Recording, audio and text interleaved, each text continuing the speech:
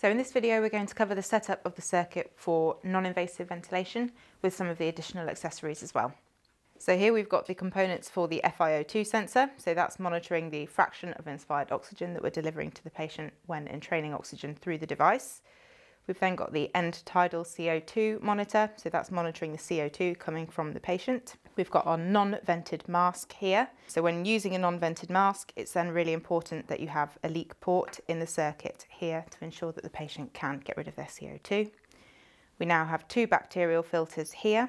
So one will sit down at the device end and then one will sit at patient end. So one filter is protecting the air coming to the patient and the other one is protecting the air coming from the patient going out into the room through the leak port. And then we have our tubing here as well. So now to start assembling the circuit. So first we'll start with the FiO2 sensor. So we take our T-piece, the cell, push the two together. And we have our cable that sits in the top there. And we can connect that up to the device. And then, so white outlet clicks into the white port on the side. We then have our first bacterial filter. So we connect that to one end of the circuit. So if we connect it here, like that. Then we have our leak port to connect at the top of the circuit here. Then the end tidal CO2 sensor.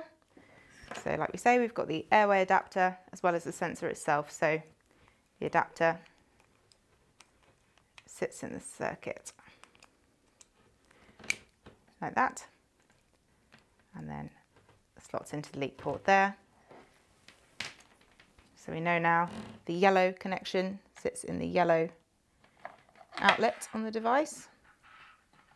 And we have our final bacterial filter then at the patient end. So here we have then the non-vented mask. So the blue elbow on the front here is an indication that it is a non-vented mask. This then fits over the patient's nose and mouth. So we take the elbow and connect on the front of the bacterial filter there. It will go that way up, and then the headgear is positioned across the patient's head. Okay, so just to summarise, we've just covered the setup of a non-invasive circuit with a couple of the additional accessories.